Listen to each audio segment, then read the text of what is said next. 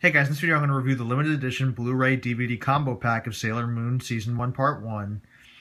And this isn't the type of thing I normally review. I typically review video games and things of that sort, but I feel like this is important enough to me to where I should review it anyway. Sort of give you guys my take on a few things about it. First of all, what it comes with. How it was localized into English, because as you may or may not know, it's been pretty spotty in the past as far as Sailor Moon coming to the West. And finally, what I think about the season itself, and maybe even the series. So we'll do all that in that order, actually. So let's get right to it. Alright, so let's take a look at the Blu-ray itself, the packaging, and see what it comes with. So when you open the plastic wrapper, you'll see that there's a flap that sort of surrounds it. This little thing comes right off, so I just keep it because I'm kind of anal about that sort of thing. Maybe it's like a leftover collector mentality from video games. It just sort of advertises, you know, what it'll include and stuff like that. You know, pretty basic. You don't want to lose it because, like I said, it's pretty flimsy and doesn't attach to it in any way, really. But looking at the box set itself, I mean, you just see Sailor Moon on the front. Pretty decent artwork there. You see her brooch on the back with a little design work in the corners. Here you see the you know, the title, how it'll look on your shelf most likely. It shows the English you know, title. They didn't do like the Japanese, like Busojo, Senshi's, Sailor Moon, whatever, I don't know. I'm not an expert on that sort of thing. But yeah, they went with the English, you know, sort of logo. Not too much on the on these sides. So yeah, that's what the outer shell looks like. Let's see what it actually comes with. So first we have the Blu-ray itself. You know, sort of the same type of cover, just Sailor Moon on the front. Same thing as the flap on the back, I believe. Display the same sort of information. I think it's exactly the same, actually. Same thing here. So yeah, nothing special on that front. I do believe they will release this separately. Like, you can get this without getting the limited edition box set, but I feel like if you're a Sailor Moon fan, you probably want the limited edition box set, so maybe I'd get it soon, before it goes out of print. I'm not really sure how Viz Media, the sort of the localizing company, or dubbing company, or what have you, how they handle limited edition. So I don't know how actual, you know, limited of a release this is, but I don't know. I just got it now, just in case. But anyway, so this comes with Season 1 Part 1, which is the first 23 episodes of the series, in both Blu-ray and DVD format. And I haven't actually tried the DVDs because that's kind of an irrelevant format to me, you know, these days. Does come with the Blu-ray, as I said, which I'll get into in a bit, actually. But before I get into that, let's go over the rest of the contents that come with the box set. So here we have an 88-page booklet. Basically what it is it goes over, it's like an episode summary. This is pretty much what DVDs used to come with. You know, back in the heyday of DVDs, they would sort of, you know, go over what every episode contained and stuff like that. It was pretty cool. But in addition to that, it also has, let's see what this is. Alright, that's just an advertisement for Part 2, I believe. This comes with other stuff. Comes with like character portraits, you know, explains who the characters are and stuff like that. Here's Zoisite, you know, Lena and Artemis, yeah, stuff like that. Also has some cool artwork in the back. So yeah, I'm not going to go over all of it because, you know, that'd be kind of unfair to Viz if I just, you know, page by page went over everything. So yeah, that's pretty cool, neat to have, a little, you know, extra. And the final thing is just like a blank panel that let me see if this camera can pick up what it says. The Sailor Moon Season 1 Part 2 goes here, so it's very direct with what it is. So basically this box set is sort of like a half-complete Season 1 box set. It only comes with the first part, and the second part's coming in February.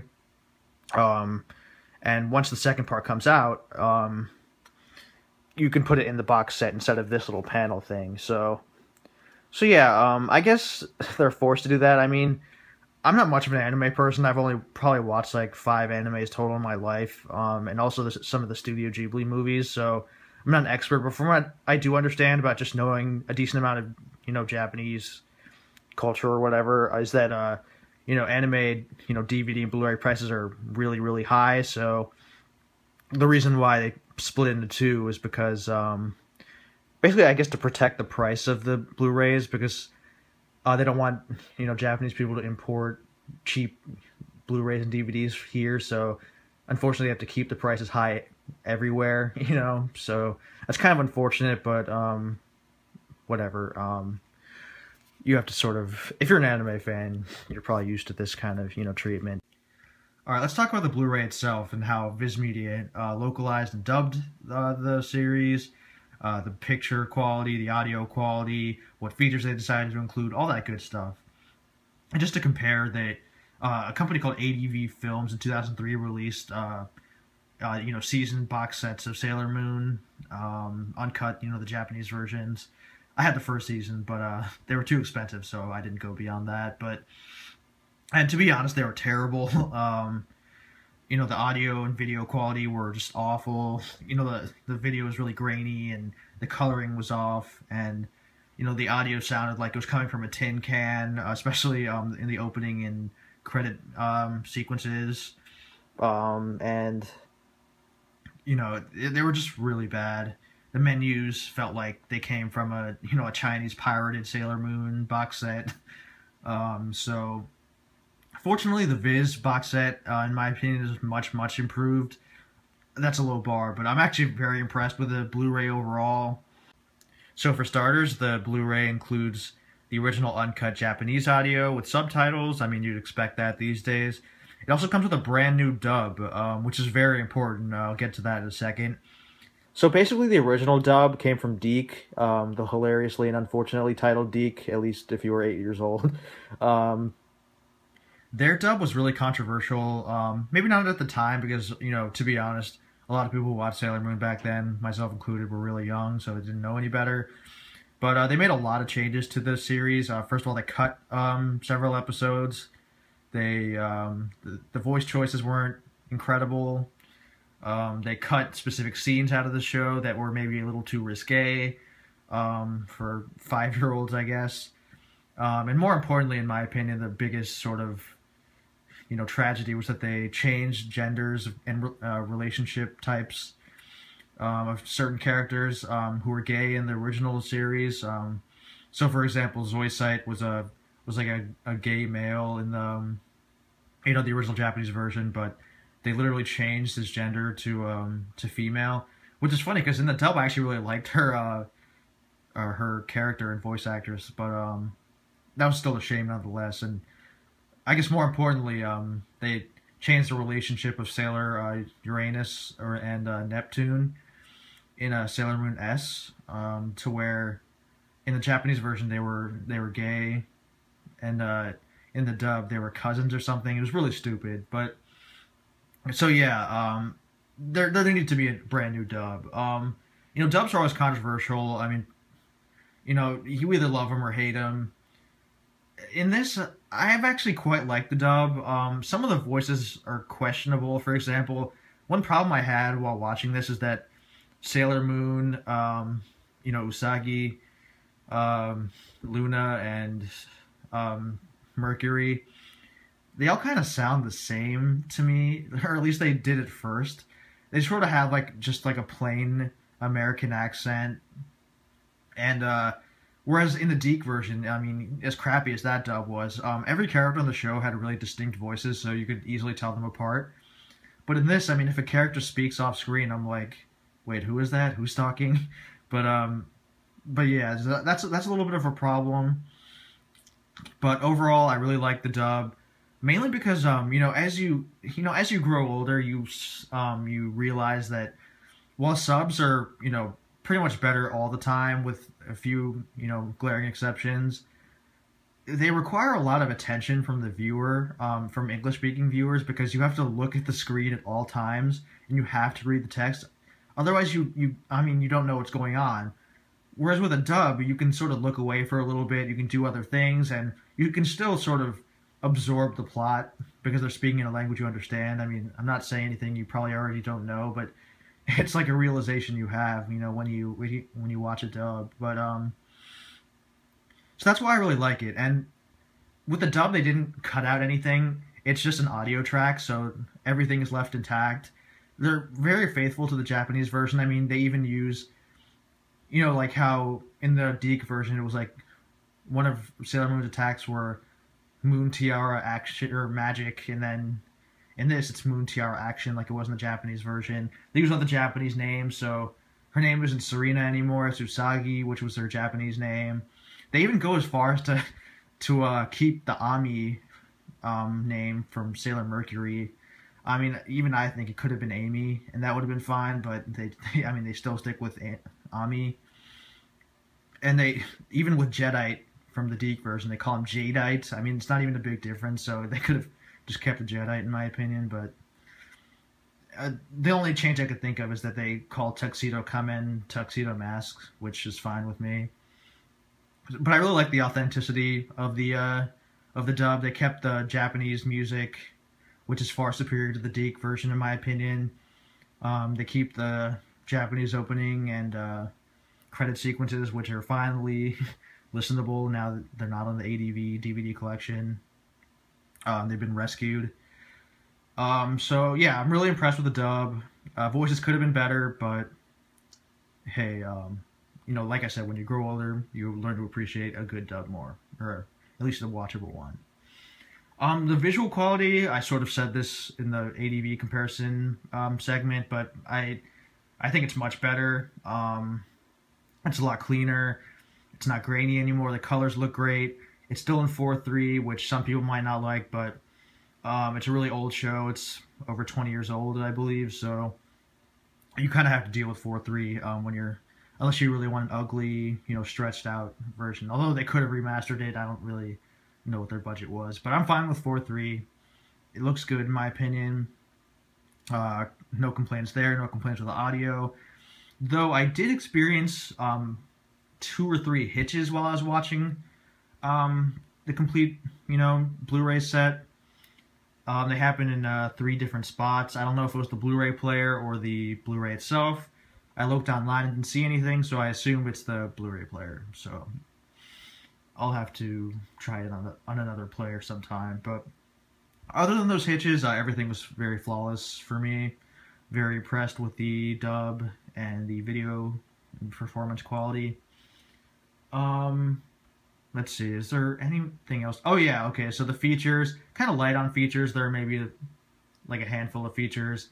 It has a little gallery where you can look at still images of the artwork of the show. That's alright, I guess. Nothing a Google image search couldn't do, to be very cynical. But the features, they're actually really cool. One video was of them announcing that Sailor Moon was back, that they would be releasing this Blu-ray set, and that Sailor Moon Crystal was coming out. It was really cool because like it was at an expo, one of the anime expos, and the fans there they went crazy because they didn't know it was going to be announced. It was really cool. That's the kind of stuff I like to see. Then there's a feature where they talk to the new voice actresses and actors. That's all right. You know, stuff like that. There aren't too many like amazing features. I would have really liked it if they interviewed the creator of the series, because I haven't really heard that much from her, and she's kind of mysterious to me, and I've always sort of appreciated her from afar, but I don't know that much about her, so that would have been nice. But yeah. Alright, so I'm recording this a day after I recorded the rest of the video, because I wanted to do some extra research on the audio and visual quality of the Blu-ray box set, because I am not an expert on that field, so, you know, I can't really tell myself. And apparently there's some controversy online about the audio and visual quality of the set, because apparently on the Blu-rays there's some ghosting, and it also has, on the dub, some digital noise reduction, which annoys some people. Apparently the original subtitled version is fine. And there's some other, well, depending on how, anal you are about that stuff, sort of minor or maybe even major video issues. Personally, I know this is going to upset some people, but I thought it was fine for the most part. Even so, it's still a lot better than the ADV adaptation. It's not saying a lot, but that's pretty much all I know because, that version is what I saw, and the online, pirated, shall I say, videos were based on the ADV stuff. At least back when I watched, back when there was no license, I couldn't give them money.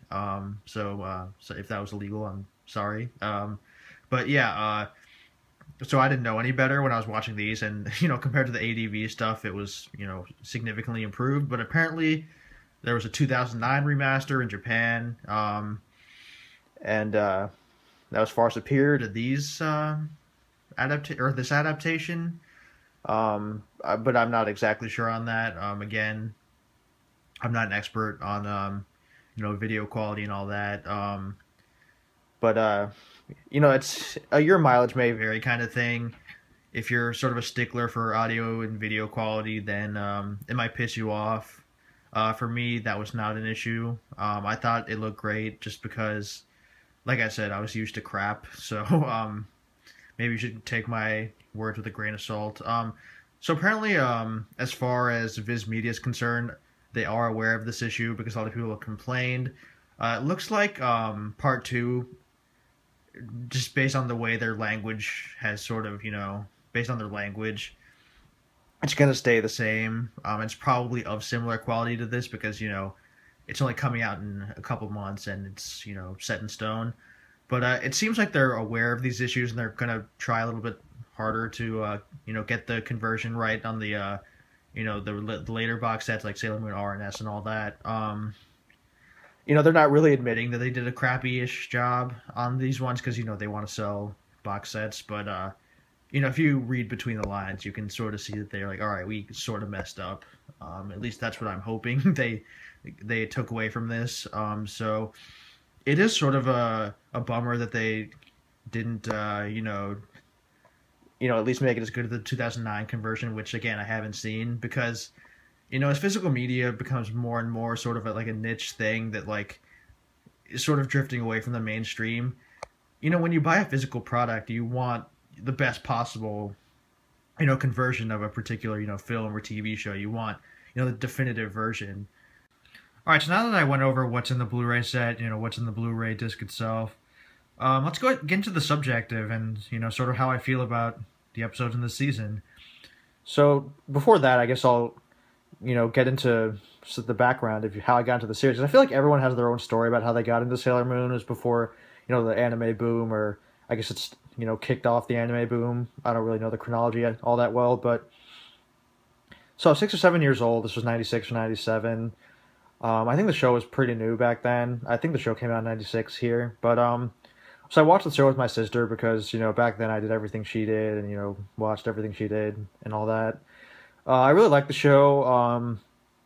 I thought it was, different from the other shows I was watching, American animation, because I feel like even today, American animation doesn't have much, there's no continuity between each episode. I mean, I guess Avatar and Legend of Korra, I guess those are more like anime and that they have like an ongoing story. I haven't watched them, but yeah, I mean, in general, American animation, each episode self-contained, so I thought it was really cool that Sailor Moon had like this ongoing narrative. It felt more adult at the time because, like, it is weird looking back now. They're only 14 years old, but when you're 6 or 7 years old, I mean, 14 is like, pretty much an adult. So I thought it was really, I thought it was like almost beyond me. It was like this adultish thing to watch. Of course, that's not true, especially the dub, which was even more kidified. But it was just cool back then, and I liked it. I didn't really think about it too much after that. Kind of, never thought about it for, I don't know, 8, 9 years. And then when I was 15 or 16, I decided that I would give it another shot because I think I saw like an old VHS tape we had, like in a closet. I was like, oh yeah, Sailor Moon, I really like that show, but I never really watched all the episodes. So I started watching it. I read that the Japanese version was better because by then Wikipedia was out. So I looked up a little bit about the show before I started watching again, and yeah, they cut out a lot of stuff as I mentioned earlier. So I was like, all right, cool. I'll just watch the Japanese episodes then, and it blew my mind.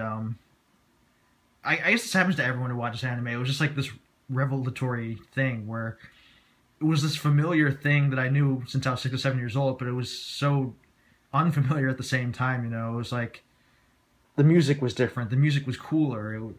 The characters, while they were familiar, they were different as well. It was just it was more Japanese too, which was really cool, just to like get this window into this other culture.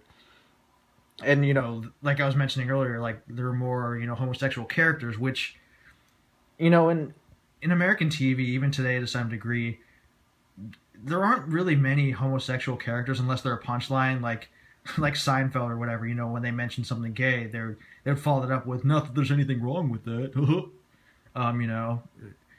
Basically the '90s equivalent of no homo or whatever. So, and it was really cool to see in Sailor Moon there were just these gay characters and they just happened to be gay. I mean, it wasn't hilarious or anything. It was what it was, and it was really cool. And it just like, I just remember when I was 15 or 16 at the time, just thinking that was amazing, which is what drew me to the series. It's just really hard to explain. I mean, like I said, anime is kind of like a personal thing. Everyone has their own like different connection with the with the medium. And that was back when Sailor Moon was really in its dead period, because Sailor Moon outside of Japan, I don't think anyone had the license to the Sailor Moon series, so it wasn't on TV. It wasn't available on DVD because I think ADV went out of business or something, so they didn't sell them anymore.